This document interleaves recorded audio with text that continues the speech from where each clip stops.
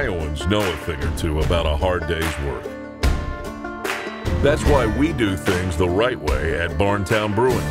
Grain-to-glass beers brewed in-house. Scratch-made food, handcrafted with fresh, locally sourced ingredients. We work hard for the reward of watching our guests enjoy great food and beer. Barntown Brewing. West Des Moines, Waukee. Craving the one and only Fong's Pizza? We thought so. Fong's Pizza in Cedar Rapids now delivers. Order direct delivery or curbside pickup from Fong's Pizza by calling 320-9992. All of your Fong's favorites and a Fong's spin on the classics, from their mega pepperoni to the Iowan and street taco. Delivery, takeout, carside to go. Call 320-9992. Fong's Pizza, Newbo District, downtown Cedar Rapids. HawkeyePodcast.com. Thank you very much for listening and or watching, however you are consuming this content, and really excited for this episode to be welcoming in Iowa swagger legend Jordan Bohannon, who among many other things in his Iowa career made 364 threes, dished out 639 assists. That's the fourth most three-pointers of any players who began their college career in 2015, 2016, I think the way that Jordan did. And Jordan's also just one of two players in at least the last 30 years of college basketball to make at least 364 threes and dish out 639 assists. And he's also the guy that I once said was a fallback recruit, and I question whether or not he was good enough to play guard in the Big Ten. Jordan, after all that, thank you for still coming on and doing this interview. Yeah, no problem. Thanks for having me. And I know we already talked about how I saved a lot of the people that doubted me and what they wrote about me on Twitter and mentioned me on Twitter. You're definitely one of them that built the fuel of my fire. Well, I'm glad. Listen, I'm glad to play a part, and I want everybody to know, because I just feel, especially at this stage of life, I made sure that when I reached out to Jordan, who I was kind of surprised, I was on Twitter last week. We record this the 5th day of April, 2021. I was on Twitter last week. Jordan obviously was very active with the name, image, and likeness, tweets and news that was taking place last week. And I began to chime in on those and interact with Jordan because I really respect what he's doing. And then he followed me on Twitter, which I was kind of shocked by, because I think maybe at one point in time when I had the Hawkeye Nation account, you might have blocked me, and more power to you. So when he followed me, I got to shoot my shot. I said, hey, man, I'd love to have you on and talk about this, but just to be transparent, I did say this about you a long time ago. And Jordan's like, yeah, I know you did. I know you did. And I love that aspect. That's one of the things we'll delve into that a little bit more in this, but I want to tell you folks first what this is not going to be. If you want to hear Jordan talk about more specific details and aspects related to his decision on whether or not to use the additional year that the NCAA has granted him and other players, or his recent conversation with NCAA President Mark Emmert, or his thoughts on why Big Ten teams have struggled recently in the Big Ten tournament, which his opinions on that actually echo mine, I encourage you to tune into and subscribe to his podcast. Many of you probably already do. I think they've hit 100,000 downloads. His podcast, The Standpoint, and it's episode 31, where you can hear Jordan and his co-host Zach talk about those things. Because I don't want to waste your time, Jordan's time, or my time really going over those things. So let's do a few things differently, Jordan. And I'd love first, let's talk about the name, image, and likeness activism, which I think is a good word, that you're involved with. And I want to ask you, where did this begin? Where did your passion for this topic begin? Were you inspired by, Nigel Hayes and his, broke college athletes, anything help sign, when he shared his Venmo several years ago at Wisconsin? How did this form to be a passion for you? Yeah, that's a great question, John. Actually, it's funny looking at my pathway to advocacy for college athletes. Back in middle school, late middle school, around 7th, 8th grade, I wrote actually a research paper regarding not paying, why I believe college athletes should not be compensated in college. So looking at that back to middle school to all the way till high school where I'm at, or to college where I'm at, and thinking back, kind of the pathway I've taken, my mindset towards this topic, it's kind of extraordinary to look at because I was really heavy against it. And then, I learned a lot more. As soon as I got into the business of NCAA, I realized how truly corrupt it is. And there's a lot of people that talk about it all the time, but when you're actually in the business, you see a lot of this stuff from behind the scenes about people being paid throughout, high school, going to the college level. You hear all these shady conversations that are going on with these players. You hear about the NCAA, Mark Emmert. And, honestly, after the rug incident, which was really pure sarcasm, it really took off my legit advocacy for, name, image, or likeness, and work with the NCPA, with Ramogi Huma. So that was kind of really the first start of actually kind of stepping to that scene. And for those of you that are not familiar with the rug incident, it kind of sounds like an episode of The Office or something.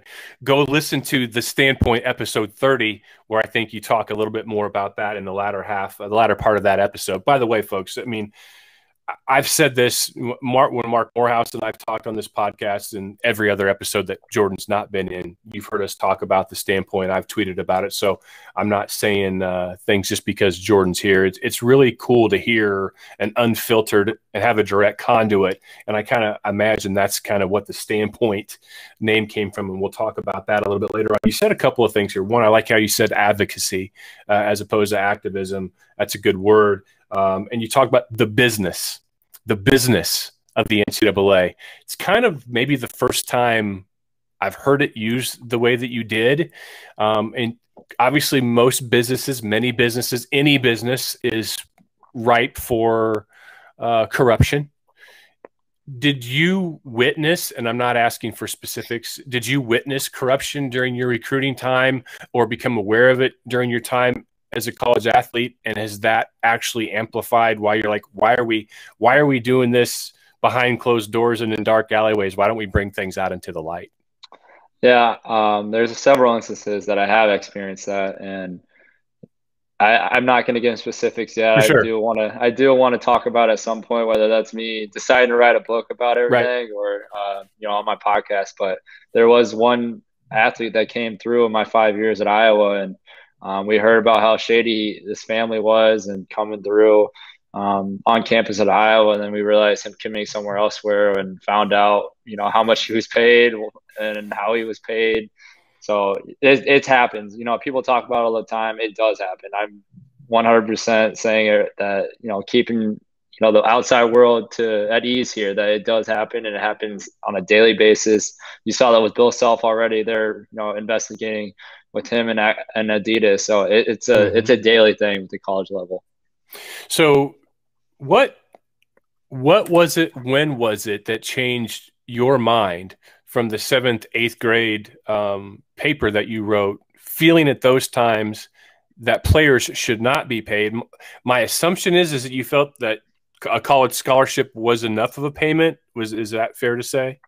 Yeah, I think to say scholarship was a payment at that point in my life, and I didn't really realize what else there is a part of the business, like I was talking about with NCAA. But it really wasn't until my brother Zach made the Final Four run, and he started talking more and more about the inconsistencies with this organization, that they deem themselves as nonprofit. And obviously that's not the case with, President Mark Emmert making almost $3 million now. So I think when he was going through that Final Four run, and he was talking about, bringing a water bottle that wasn't, endorsed by the NCAA into, a practice, and the NCAA official had to, make him rip off the label and throw away the water bottle. So that was kind of the first thing I was like, wait a minute, this doesn't really add up. And then after that, I tried to learn more and more as I could. And I think that's the most important thing I've taken away from all this, because my freshman and sophomore year, I didn't really speak out much about this issue.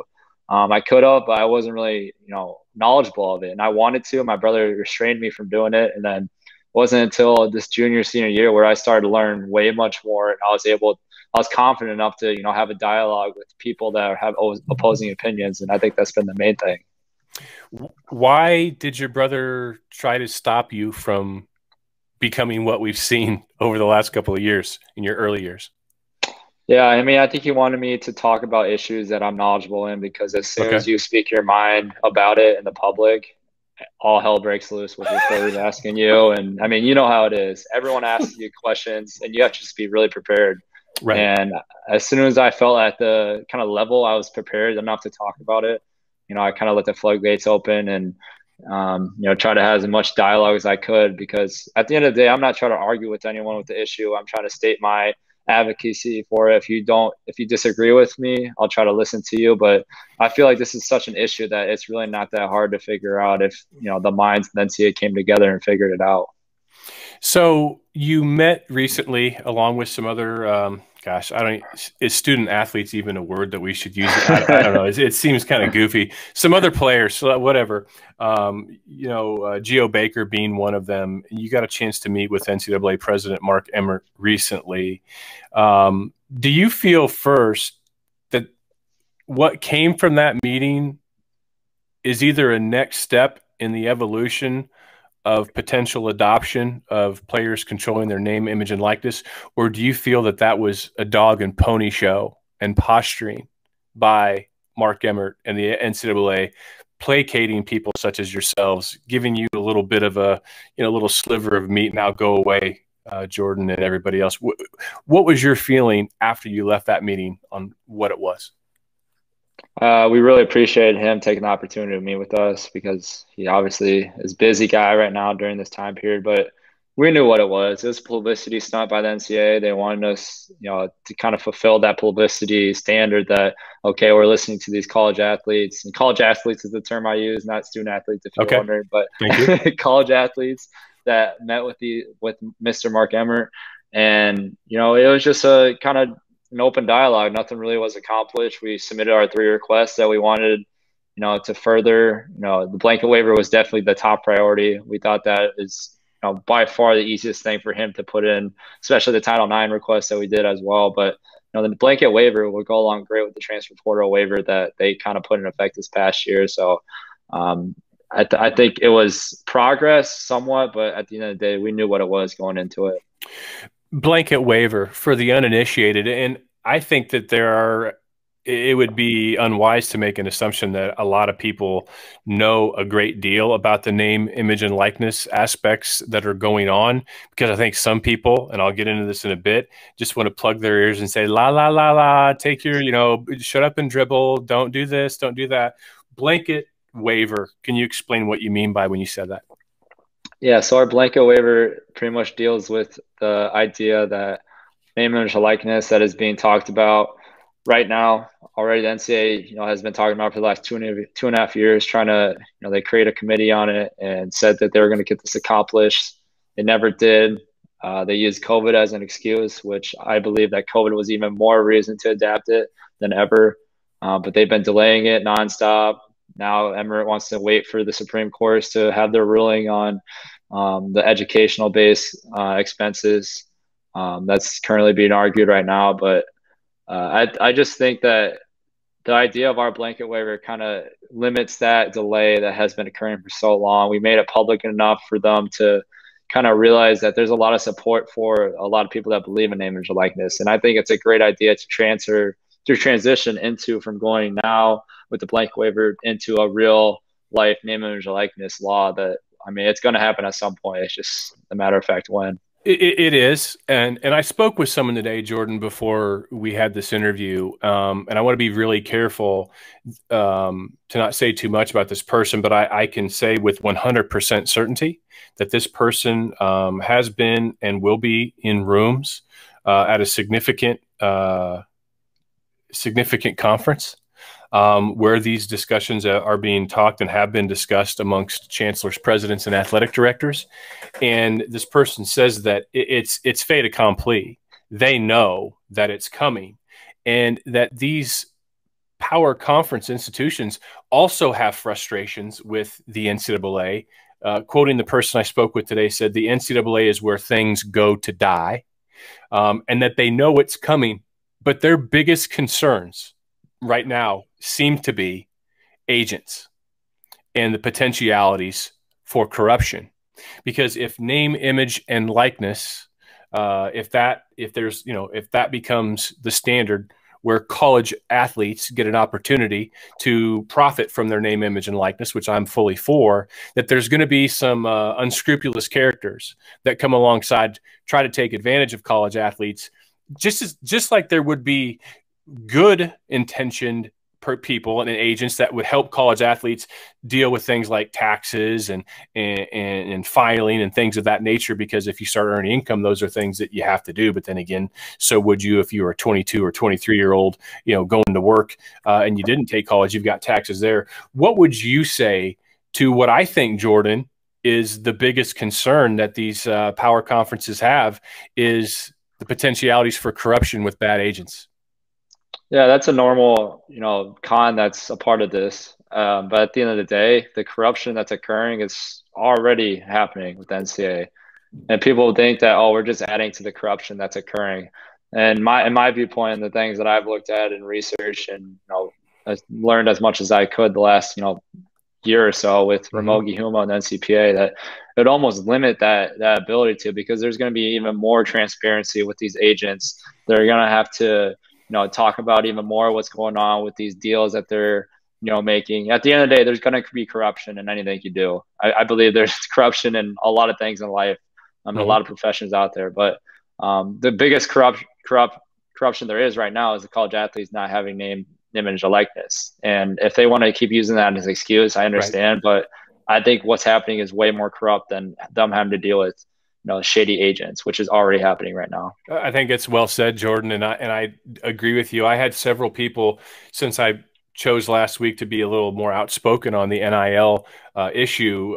Several people DM'd me privately, as maybe I'm a glutton for punishment, but I keep my DMs open.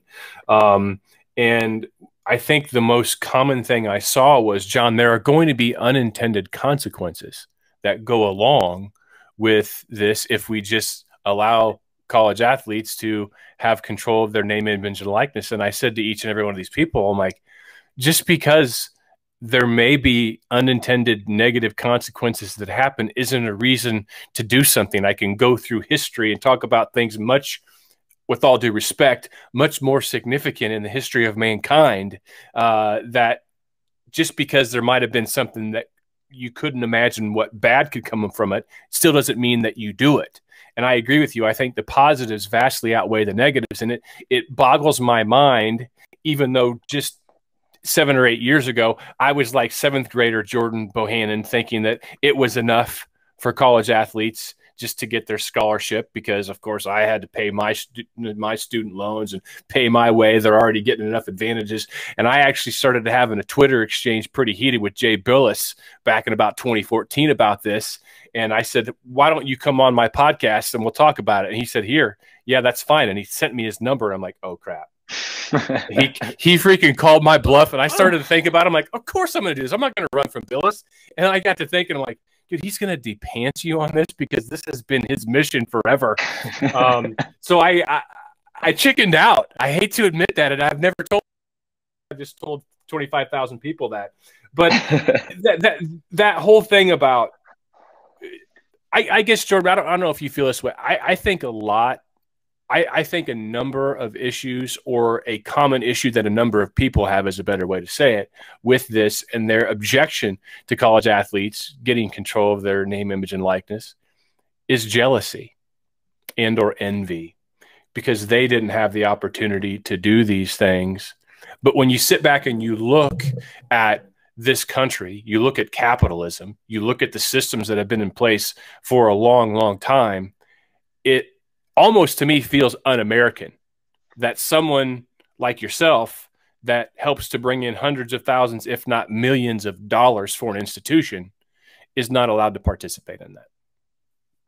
Yeah, 100%. I mean, you said it right to the nail in the coffin. It's un-American for what they're doing on these college athletes across the country. The fact that we're being limited on our name, image, like this. And people want to talk about how it's a big issue. Yeah, this is a civil rights issue. The majority of college athletes in the college athlete population in NCAA are majority African American. I mean, look at the statistics on it.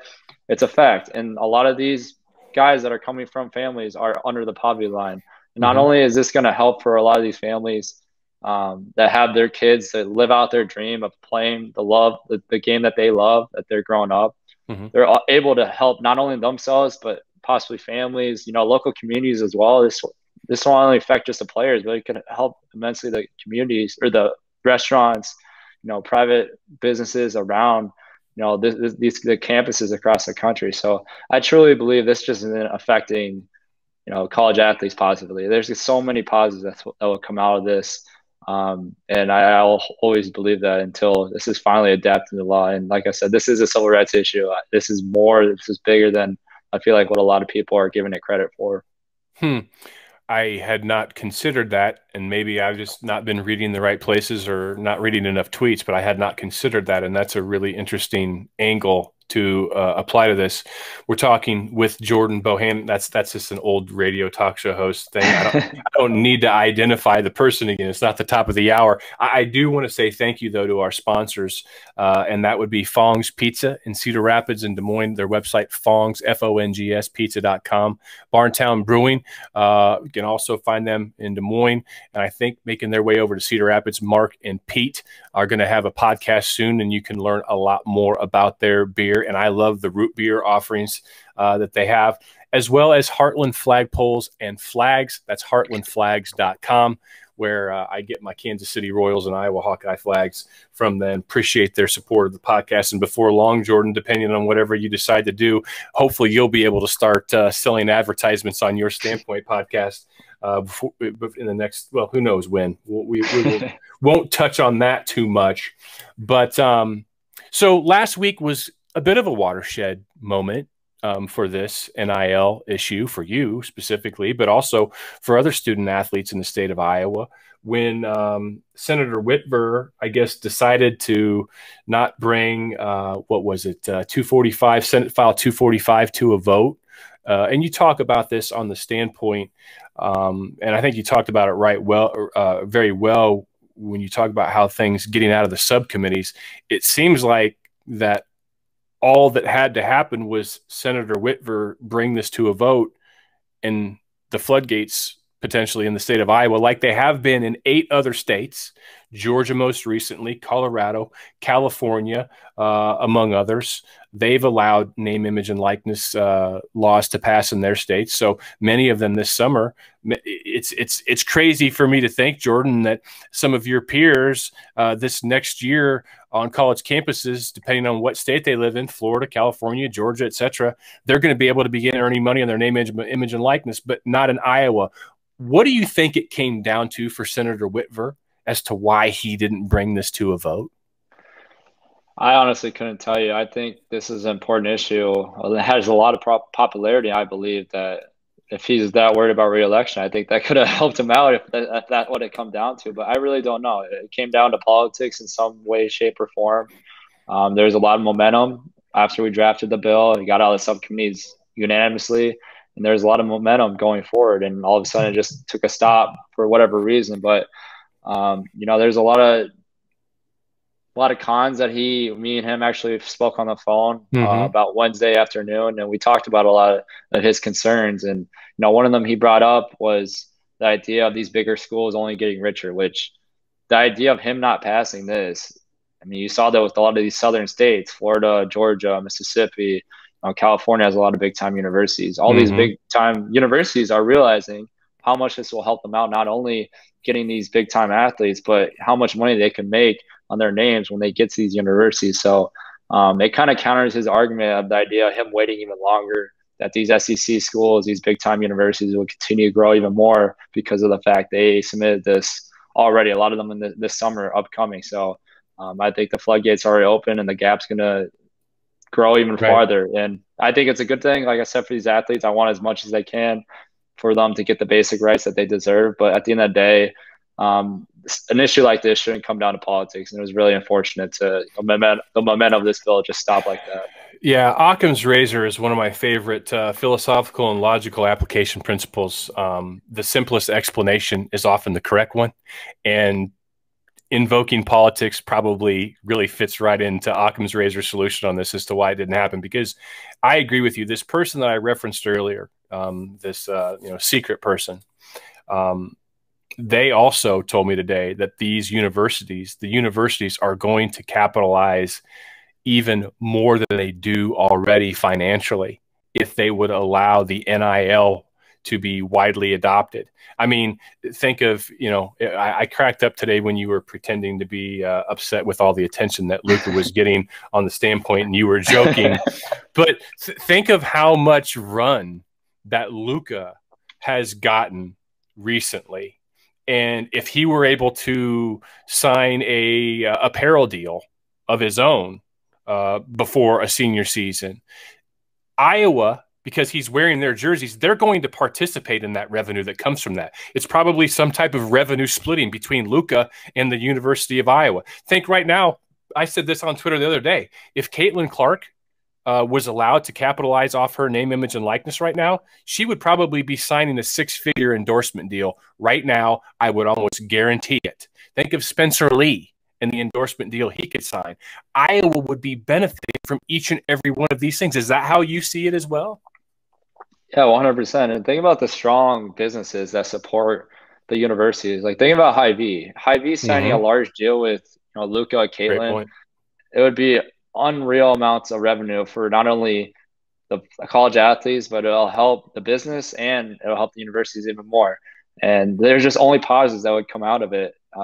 And I think, like you said earlier, what it comes down to is a lot of jealousy and envy that, Luka gave his heart out for 4 years. I know Luka won't say this publicly, but I fully believe that he would have liked to make, I think he would have made almost up to $1.5 million a year this year. And people might think that's high, but the notoriety that he got this year, along with Caitlin Clark, she would have had the opportunity to make a crazy amount of money this year, and she will continue the next 3 years. And I think that's why a big reason you see Caitlin Clark speaking up now like she has, which is awesome. And I hope she continues to do that because there's so much popularity with women's basketball now, and she has an opportunity to do something special.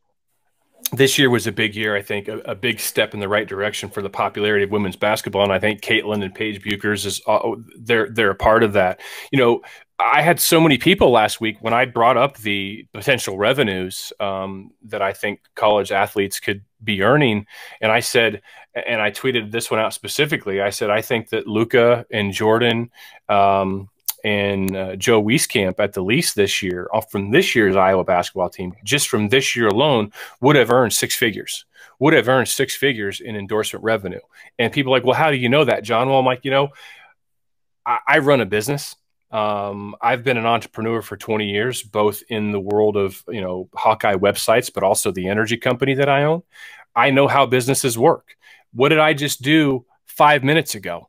I just rattled off 3 sponsors that are paying me money to advertise on my podcast because, we launched this podcast on March 4th and we've already had 100,000 downloads in the first month. There's a reason why they're paying me to get their message out. Well, look at your Twitter account. Look at your Twitch account. We got to get those Twitch followers a little bit higher, which we'll do here later. But look at Luka.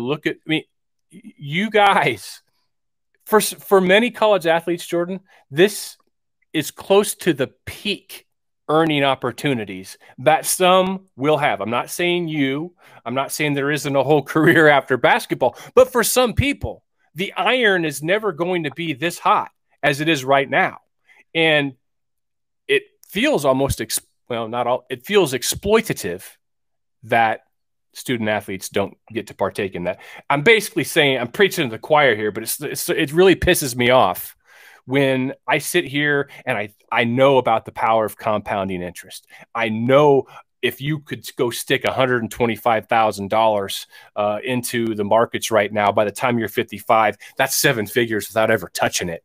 And you're not able to do that. So what do you think? What do you think is fair? What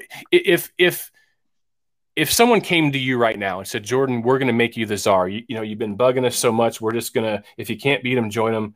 You're a czar in this. What do you think is fair for college athletes?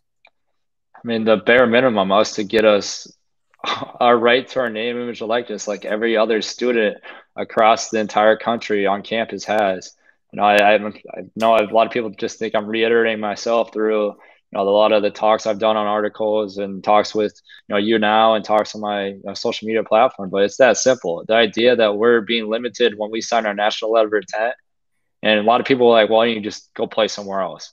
The NCAA is a monopoly. Where else are these athletes going to play? This is the only opportunity that are being provided. And yes, we're very grateful for where we are. We are grateful the NCAA has given us these opportunities. We're grateful for the scholarship. We're grateful for the clothing we get. But at the end of the day, there's a lot of other stuff that's going on for us not to get our name, image, likeness. I mean, you look at the clothing aspect, we're basically walking billboards for these brands that are going out into the public and getting the rights to all these college athletes' names. It's that simple. And people, like I said, will continue to say we're ungrateful. We're very grateful. And I said this with Reese Davis when we were having a roundtable discussion. We're so grateful for our opportunity. We want to make it better for the future generation. Mm-hmm. And, people think I'm selfish for, talking about this. Oh, he just wants to be paid. But I mean, the whole idea of you going to college is to get money for your profession. So is everyone else selfish for wanting to have money? But I just think that's an idiotic argument. I've heard that the other day. I was like, that doesn't sound right if you're thinking about it in the scope of things. It's the best. I heard that on episode 31 of The Standpoint today. Listening to that is, I would, anybody that came to me and asked if I was you and said, I think you're selfish, I'd say, well, did you go to college? Yeah. Why did you go to college? Mic drop. Next question, please. It's over. You go there to better yourself, to put yourself in a situation so that you can financially capitalize on the rest of your life. That's a mic drop answer right there. I said earlier, I'm not going to ask you questions about a decision that you do have, because the NCAA has granted you and other student athletes an extra year of eligibility. So you could actually come back to Iowa next year if you wanted to. And I think you were alluding a little bit to that earlier just a minute ago, when people were saying, oh, you just want to come back for the money. Because, you sent out a tweet last week that said if Iowa passed File 256, brought it to a vote and student athletes, college athletes in the state of Iowa were allowed to capitalize on their NIL, you would come back, which I would say, yeah, you should. But you have several interesting wrinkles, I think, to this decision, because I think the NCAA, in a way, slow plays people like you and people like Gio and people like Nigel 5 or 6 years ago, because they know there's something that's ticking. And it's a clock. And you're a fifth-year senior. You're going to be, 24 years old in June? 24 years old? 24. Yeah, 24 in June. Well, how long is Jordan going to want to stick around and be an advocate? He's just going to go, he's going to, take a shot at his professional dreams in America. And if for some reason those don't work out, he'll go overseas, make some good money there. And if he's overseas, he's going to be in a different time zone. He's not going to have time to be an advocate and a pain in our ass the way that he has been these last couple of years. So let's give him this little meeting, and then he can go on and live the rest. I got a little bit of an advantage. And I know that on the standpoint today, how much of a passion that you have you given thought to? And by the way, this is like no Socrates attempt to get you to stay at Iowa. I want you to do what's best for you. I've loved watching you play, and you've done more than enough for me and Iowa fans everywhere. But do you ever think about that this is a thing that you're passionate about? You've invested a lot of time, talent, and treasure in this. And if you're playing ball in Europe or somewhere else, it's tough to burn that wick at both ends for something like this. It probably needs a lot of attention and focus. Yeah, 100%. I knew that when I first talked to my brother, Zach, about it, when he was advocate, when he was at Wisconsin, he talked to Nigel Hayes, and that was a big reason why Nigel Hayes spoke up when he did. But that's the idea of the NCAA. You come in, you sign your letter of intent, you play 4 to 5 years, and you're out. Whatever you hold to believe in yourself internally and everything you possibly could have advocated for those 4 to 5 years, it's very hard to get organized and help the future generation coming in, because they're all thinking about playing time, right? Getting a scholar or getting a degree with your scholarship, all that stuff. There's so many things that going on freshman, sophomore year, which I believe was a big reason why I didn't advocate a little sooner as well, because I didn't have time to do this in the first place. Mm-hmm. But as I kind of became more knowledgeable, like I said earlier in the show, that I started wanting to learn more, and that was a big, with the NCAA, that's what happens. There's a cycle. These kids learn something and they move on. These kids learn something and they move on. That's what the NCAA wants with this corrupt business that anyone that signs a national letter of intent in. And it's truly a monopoly. They have the rights to these kids as soon as they sign that letter, and they just wait for the new batch to come in. And it's very hard, like what we did this past year, incredibly hard to organize athletes across the country. Yeah. I talked to hundreds of athletes over the course of the season. For us to even have that Big Ten meeting with all the player representatives early in August was huge. And we just took off from there with this kind of 14 to 15 players from each of the teams in the NCAA tournament. For us to do that, uncharted waters. Me and Gio were talking about how hard it was. We're like, yeah, it's for sure going to be hard because no one's ever done this before. And I think that's what was so special about what we did, because it was uncharted waters. No one ever did it before. And we're continuing to accomplish what we wanted to accomplish, whether the outside public doesn't like it or not. I mean, this situation provided a springboard for a lot of future athletes to continue to talk about these issues, just like you see with Caitlin Clark. It almost seems like a type of critical mass formed around this, very organic, very quickly, more so than I've seen in previous either intentional attempts or kind of back into an attempt and an opportunity. This seems like there's something here, that's something that can last. And that leads me to the shut up and dribble crowd that I know that you've encountered a lot on social media. And it's not an insignificant number of people that feel like, hey, listen, you're getting your opportunity. Be quiet and dribble. I don't know how many tweets I saw at you this year where people were like, hey, you're being a distraction. You're being a distraction to your team. You're out doing this podcast. You need to be focusing on the team. And I didn't see it that way, but I heard you say something on episode 31 of The Standpoint today. I want to get your read on this. You said, because Zach, your co-host, asked if you'd made your decision on what you're going to do next year, or if you'd spoken with Fran or anybody in the team about it. And you said that you had not, and you added this quote, "I don't want to continue to create distractions within the team." And I heard that, and I kind of marked it. I'm like, I want to ask Jordan about that and give him a chance to clarify. Do you feel that you were a distraction within the team this year? Because you use the word continue, or is that just like a word that got tossed out talking? Do you feel that this was distracted at all from the team? Yeah, I mean, obviously there's a kind of an aura about me where I'm very outspoken, and people kind of have figured that out, that I'm one of the more polarized athletes there has been coming through Iowa. So, there's a couple of my teammates that want to be advocates for name, image, likeness. And I've talked to them, privately about it. And some of them were on that meetings when we met with the Iowa Senators that a lot of people don't know about. There's a good amount of teammates on that call with me. So I think at the end of the day, there's other important issues involving basketball, not just basketball itself. And I felt like I kind of opened the eyes to some of the athletes on my team this year about it. Hopefully they'll be speaking out about it, after they're done graduating, but if they don't, it's no big deal. But I feel like, when we were on the court, that it was all basketball. And it's hard to think, athletes or people that aren't athletes that have never experienced, kind of this level that we're playing at, don't really understand this mindset. But we've always had this mindset, especially my freshman class that I came in with. We were kind of free-spirited guys that kind of shifted this program, I would like to say, to more people that, like to, be themselves off the court, with myself, Cordell, Tyler Cook, just go down that line, Ryan Craner. All those guys were huge guys that kind of shifted that kind of tide of the program. And I think that's essentially what made us so much fun to play or fun to watch. And, I don't think I was distraction. Some teammates might say differently, but I think what they thought I was doing was very admirable, something that's bigger than myself, something that's bigger than the whole team, and something that's bigger than basketball, really. And at the end of the day, if it made us lose a couple games here or there, but this is going to get accomplished, I honestly, I would take that. I would take that in a heartbeat, because I think this is such a huge issue that would change a lot of college athletes' lives to come. I was actually secretly hoping that everyone would refuse to play when the NCAA tournament started, and I saw the "Not My Property" hashtag going. I'm thinking, well, shoot, just don't go, just like strike, walk out, don't play.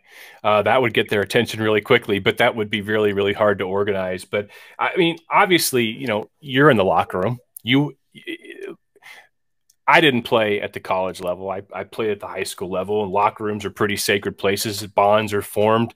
You would have known whether or not your advocacy was something that was gnawing at anybody, but you just said that there were teammates that were right there along with you. So I dismissed that. I also would not call you a polarizing figure, maybe a little bit of a lightning rod, but certainly not polarizing amongst your teammates. And I want to talk about that when we wrap up here in a second. what are you considering doing post basketball career? Because I mean, that's not just hey man, what are you going to do when this is all over? Like, this is the first question they teach you in J school. But I'm curious now, with your involvement in this advocacy at such a deep and involved level, what have your post basketball career aspirations maybe changed from when you came in to college due to this advocacy, and have those aspirations and goals maybe shifted to become a conduit to stay involved in things like this? Yeah, I feel like I've provided myself, hopefully an audience that gave me a little bit credibility whenever I say something, or that's social media, or, interviewers or whatnot. But, I feel like I've opened up a pathway for myself to kind of go different directions, whether that is college athlete advocacy, which I believe that I always have that in me somewhere, because once I start something, I want to finish it. And I started this thing, a couple of years ago, and I want to continue going through it until I see an image or likeness pass throughout this country. So I think that's one of my main priorities throughout the next chapter of my life. But I always said I wanted to play professionally, whether that's a chance in the league, or G League, or playing overseas. I think I have given myself a couple options to do such that. But at the end of the day, I think I've tried to seem like a good person off the court. I've tried to do good. I spoke out about a couple issues, but it's nothing that I'm not knowledgeable in. Name, image, likeness deals with basketball. I've never, decided to go outside that landscape of non-basketball. If I do, it's about motivation and motivating people to do better in life, to be decent human beings. And I think I've, kind of lived that life off the court these last 5 years to kind of set myself to do something like that. For sure. And there are, I've told people this for years. I started doing whatever it is that I do back in 1999, and grew up in West Branch, not too far from where you grew up.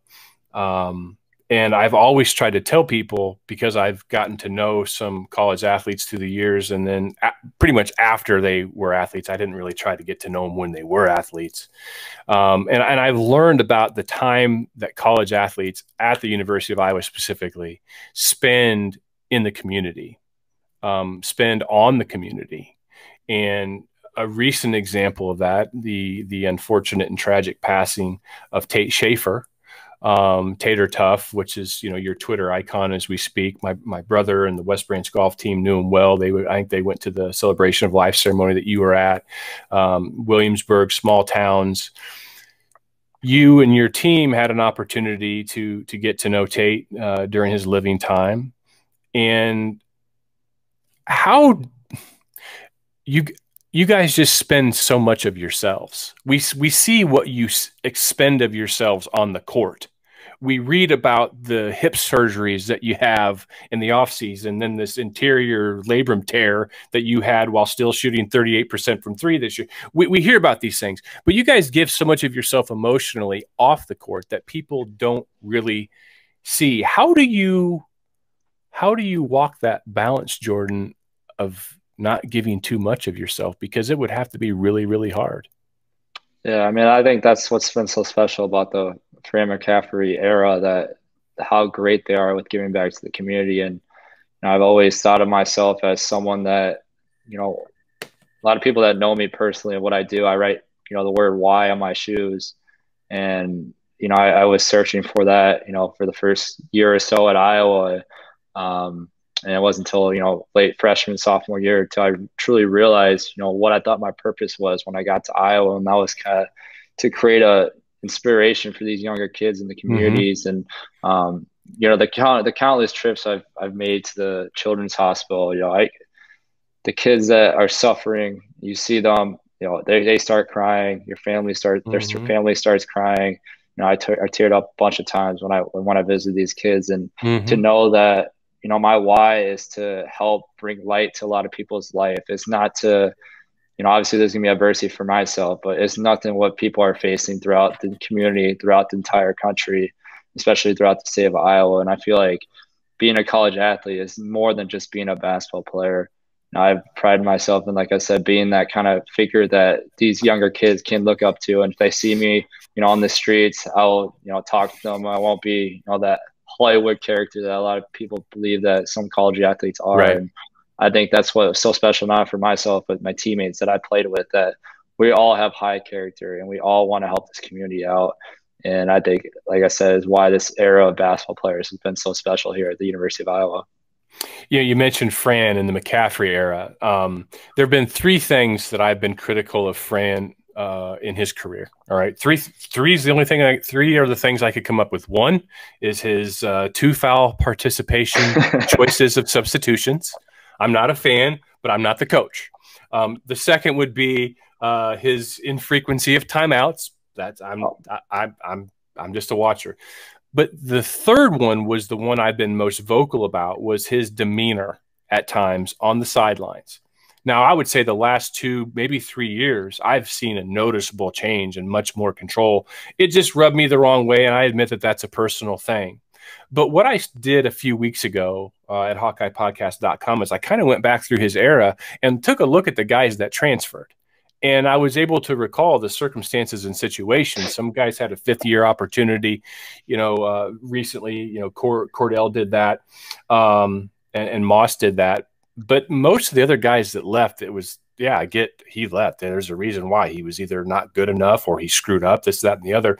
And what it led me to believe, just from the data, Jordan, is Fran McCaffery a player's coach the way that it kind of seems like to me that the data is pointing on? Yeah, he might be fiery and crazy on the sideline sometimes, but it seems to me the hypothesis I have from the data is the players know that he's fighting for him and that he actually is probably a player's coach.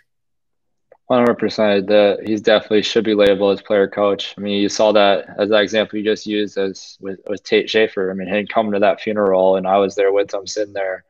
That just shows you how invested he is, not only in the community, but these college athletes. He knew how much Tate meant to Iowa basketball program, how much he meant to, the team. And he was there to be with that family and that community. So there's countless, stories I could tell of my, personal battles with myself, going through tough times through the years, fighting through injuries, and him just being there and saying, just keep being yourself, keep playing with that swagger.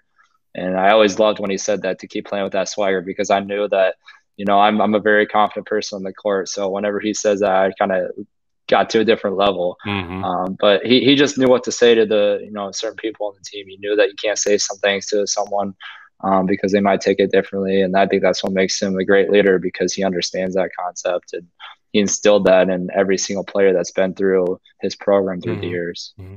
Just a few more things and I'll let you go. By the way, people, Jordan and I are recording this while the national championship game is taking place. And he said on the standpoint today that he hadn't watched any NCAA tournament. Is that still the case? You haven't watched a second? I haven't watched a second. I didn't know Jalen Suggs. I didn't know Jalen Suggs hit a last-second shot until, about yesterday morning. I didn't really check social media. I didn't see much about it, but it's just been tough to watch it. But, I've been keeping myself busy with other things, with being with my family and being with my friends for once.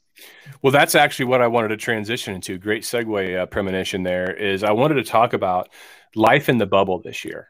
And I've brought this up on several podcasts in the last month, and especially I brought it up in the Post-Oregon podcast to try to get people to have some type of understanding of context of the year that you guys just went through as student athletes. And I'm guessing it was probably when did you guys begin to sequester away from your families? And were you not really allowed to go home and be around people? And how much of a mental toll do you think, how much of a mental grind was this year more than any other year because of the bubble aspects? Yeah, it was very, very hard. I know, a lot of people on my team will say the same thing of not being around family, especially for myself. My family lives 35 minutes away. I'm used to going home on weekends and off day and being around them. So it was hard not seeing them after games. It's really started back in Halloween. Really was the first time we told everyone on the team, like, we need to settle down. No one's going out in the bars. No one's going out to see their friends. No one's seeing family after games. It's just going to have to, how it's going to be for the next 6 months. And I can honestly say the fact that we bought into that shows how much we cared about winning this year. People might say differently of some games, guys not being ready. But the fact that we were able to sacrifice that much shows how much we cared about, this season and wanting it to run smoothly.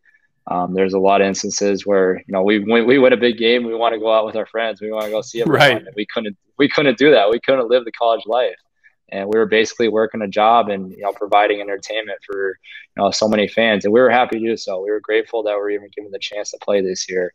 And the fact that we didn't go on any pauses throughout the entire year shows how dedicated we were. And, you know, it was very, very tough. You know, I went through, you know, a couple times beginning of the year where I was like, I don't know if I can do this. Just doing the same thing every single day, getting up, you know, having breakfast, go to practice, going back to my apartment. It was like that every single day. And it took a lot of, you know, willpower for myself to get through it.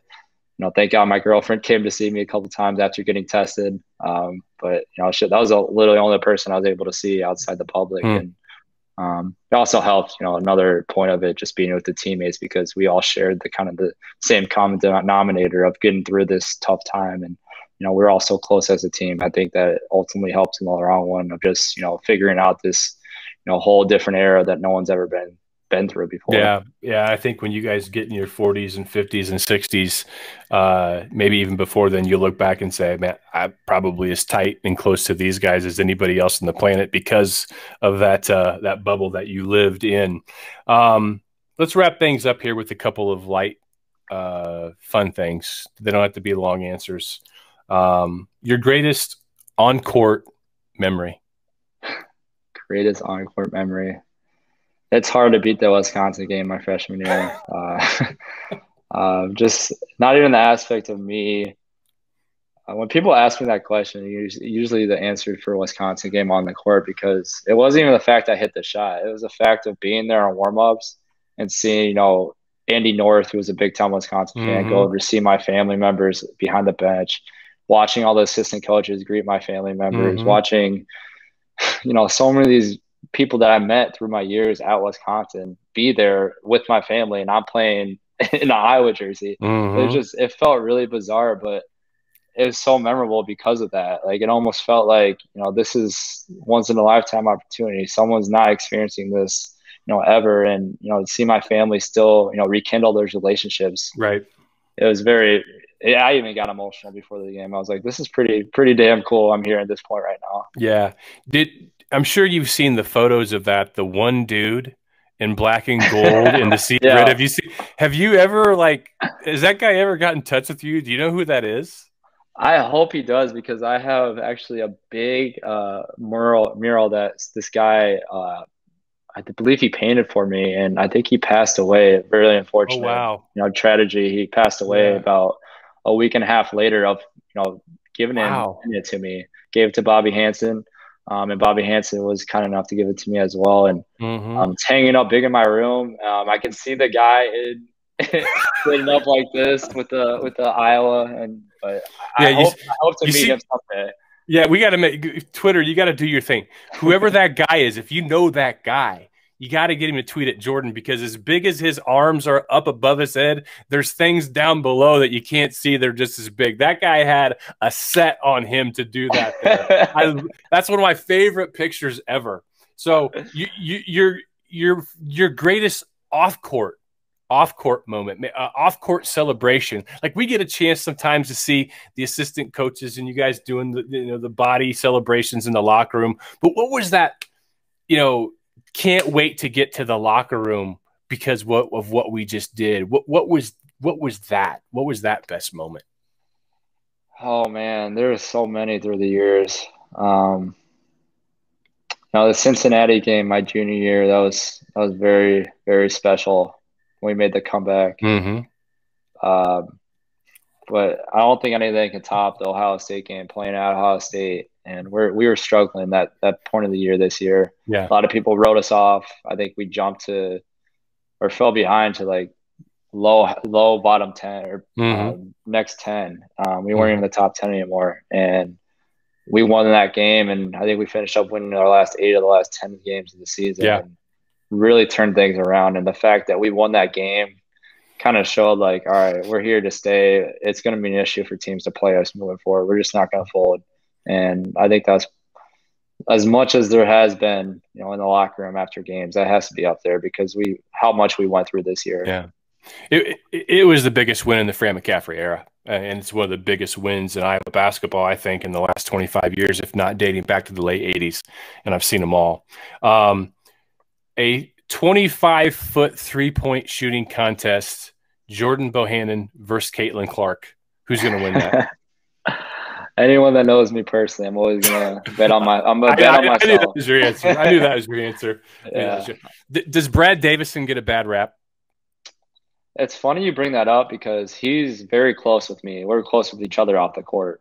Very great person, strong believer in Jesus and, understanding his faith and how important that is to life in general. But for whatever reason, when he gets on the court, it's a different human being. And I don't know. I don't have too much respect to him on the court. I will say that, but off the court, I have tremendous respect for him and how he lives his life. Those people listening to this know that I'm not a huge fan, but I also separate it and can freely admit that if Brad Davison was wearing the Iowa jersey, he'd probably be one of my all-time favorites. So I can admit that. Well, Jordan, I really appreciate you coming on and doing this, and stay on when I get done taking this off, because I want to tell you something else this guy told me today that I didn't want to bring up on the air, but obviously the season didn't end the way that you and your teammates wanted it to. And, Mark and I talked about that a great deal, talked about it in the Instant Reaction show. And I also tell people this, that I've tried to, do whatever it is that I do, comment, cover whatever it is that I do this team, and be objective about the games that happen, while freely admitting I want Iowa to win each and every game. And I can say without a doubt, one of the things that got me looking forward through the COVID tunnel that we were kind of all in last year was getting this basketball season in. And that meant that you guys had to go through what you did, from the mental standpoint and from the being separated from your family standpoint and all of that. And I recognize that. And that was probably the second most enjoyable Iowa basketball season of my life, really close to the 86-87 season. And, if you have played your last game for Iowa, I don't know that there's ever going to be anybody that has a swagger that you had. And I used that word off the top before you injected it. It's been a hell of a lot of fun, man. And as you once wrote, thanks for the memes. Really appreciate that. I appreciate it so much. It's been an unbelievable ride, Like you're talking about, the fact that we didn't end this year, right? I played arguably one of my worst games ever to finish my career, or potentially my career. It's unfortunate, but the memories I made with my teammates, my families, traveling across the country to see me play, I will ever trade that for the world, and I will forever cherish every single of those seconds that I've had on the court and away from the court with my family.